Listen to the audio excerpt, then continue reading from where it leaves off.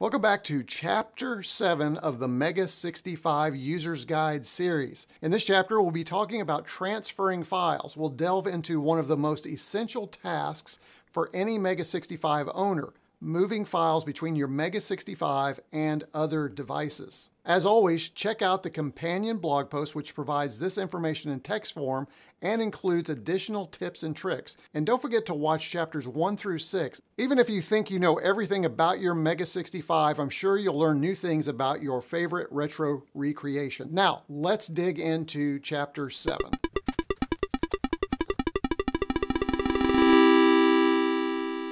While writing your own programs on the MEGA65 is rewarding, you'll eventually want to run software created by others or back up your work. File transfers are the key, and the MEGA65 offers several options. Let's begin with the Ethernet connection, which is the fastest and most reliable method for transferring files, and it involves using an Ethernet cable. Networking supports both direct and network connections, and the MEGA65 team has created both GUI and terminal software to make the transfer easy. We'll take a look at both of those in this video. SD card transfer is something you are probably all familiar with. This is where you copy files or .d81 images or other disk images directly onto an SD card using your PC. Remember to format the SD card using the MEGA65. See Chapter 4 for more information on that process. This is the most unreliable and cumbersome method. I call it unreliable because PC operating systems, in this case I'm talking to you Mac OS, can sometimes write unintended files on SD cards, causing clutter and confusion. Other OSs can fragment files, leading to errors. This used to be the only way we could move files, but that's no longer the case thanks to the developers. There are also advanced interfaces for developers such as JTAG and UART interfaces. You can use these to transfer files and debug FPGA cores. This method is beyond the scope of this series, but you can find more information in the MEGA65 Developer's Guide, and I'll put the link down to that in the video description down below. If you are interested in a serial connection using the UART adapter, check out my Connect a MEGA65 to a Mac PC using a USB serial adapter video. I'll have a link to that in the video description below as well. All three methods are valid. However, Ethernet is a recommended method for most users because of its speed and reliability. So let's learn more about the tools that will help you transfer files using an Ethernet cable. But before we do that, we need to understand networking. The MEGA65 comes with Ethernet capabilities, allowing it to connect to your local network or directly to your PC. Let's break down how this works. First, unlike most devices, the MEGA65 lets you set your own media access control or MAC address. And you can do this in the configuration utility. This gives you a unique identifier on your network. We've covered this in Chapter 4. You have two main connection options. You can connect your MEGA65 to your local network via a router like any other device, or again, you can connect it directly to your PC using an Ethernet cable. This direct connection creates a small isolated network between the two devices. For file transfers, the MEGA65 uses the IPv6 format. This is the newer internet protocol, and it's typically enabled by default on most modern PCs. This is a 128-bit address IPv4 upgrade designed to provide more addresses to the world. IPv6 is required for M65 Connect and other tools to work, and it's nice to know that MEGA65 developers are looking forward and not to the past when it comes to network connectivity. Now, MEGA65 networking tools use the User Data Protocol, or UDP, and that's at port 4510 for the initial connection, and then the file transfer happens over IPv6. Together, this provides a reliable connection and file transfer. Hey, here's a tip. Your PC might ask for network permissions the first time you request them, so be sure to allow or approve those. While we're focused on local network transfers in this chapter, it is worth mentioning that the MEGA65 can also connect to the internet and connect to BBSs via Telnet, running some software called Pet Terminal. Now, this is available on the MEGA65 files host, and it runs in C64 mode, but it utilizes some MEGA65 features to make the magic happen. And you can download it again from the file host. However, be warned, it is still a work in progress.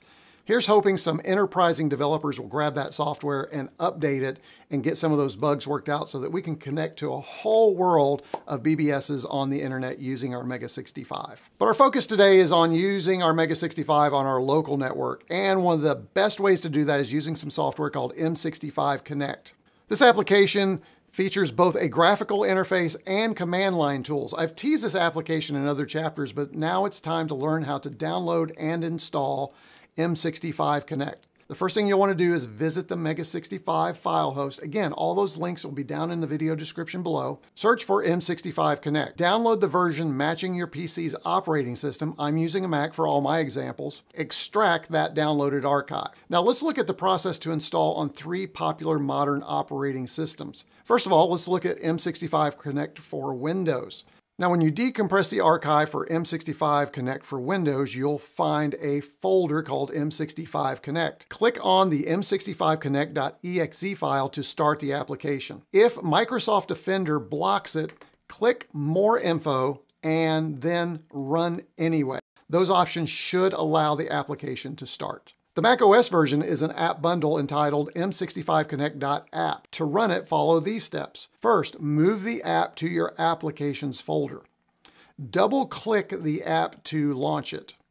Since the application is not signed, you will need to approve the first launch in the security settings of the Mac. On Linux, double-click the M65 Connect file in the extracted folder to run the application. Linux is by far the most trouble-free install and the quickest way to run M65 Connect. Before transferring files, you must first enable network listening on the MEGA65. Now, this does require some hardware changes. We want to set the dip switch number 2 on the main board to on. It is off by default, so if this is your first time trying this feature, you'll need to open up your MEGA65. It's okay to do this, and the process is very easy. Just remove the screws from the bottom and lift the lid, and that will reveal the motherboard. I keep the screws removed all the time because I'm constantly experimenting with my MEGA65. You probably don't need to. You might want to replace the screws once you get that dip switch flipped. Now press Shift-Pound on the MEGA65. The power light will blink yellow and green. That indicates network listening is now active. To disable, just simply press Shift plus Pound again, or you can reset the MEGA65 or power cycle. Your MEGA65 is now ready to transfer files across your network or from your PC. File transfer requires initiating a session on your PC and the MEGA65 using either M65 Connect or command line tools such as MEGA65 FTP. Make sure to save any data or programs before you initiate a file transfer. The MEGA65 resets the machine to start the transfer. Let's start with the easiest tool to use, M65 Connect. Open M65 Connect on your PC. Again, press Shift plus Pound to enable network listening on the MEGA65. Once connected, click the SD card button in M65 Connect to open the file manager. Use the left pane to navigate to your PC's files and the right pane for the MEGA65 SD card. Select a file and click the transfer arrow to copy it. Using a connection also provides these additional features. You can create a new .d81 image by clicking the plus D81 button. You can transfer files directly to and from a .d81 image on the PC, which is really cool. Just click the .d81 file and drag a PRG, SEQ, or other file from your PC. Once the file is moved to the .d81, you can transfer it to the MEGA65. Now, close the SD card manager to end your session and restart your MEGA65. Here's another note, the network connection does not allow some M65 Connect features such as screen capture to work. I really missed that, by the way. You'll need a serial connection for that one. Once again, check out my video on using a serial connection if you need screen capture capabilities, but hopefully that feature will be coming in future versions of M65 Connect. Now, let's talk about using some command line tools. Let's talk about the MEGA65 FTP command. Let's warm up those fingers because the MEGA65 FTP tool offers advanced users a command line interface for network transfers with some really cool options. To start an interactive session, use these steps. Save any data on your MEGA65. Press Shift plus pound to enable network listening on your MEGA65. From the terminal, use the command below to initiate the interactive connection from your PC. Once connected, you will see the following prompt. To exit the prompt, simply type exit and press enter. Let's take a look at some of the commands available using MEGA65 FTP within the terminal. First of all, we can get a file. This, of course, will retrieve a file from the MEGA65.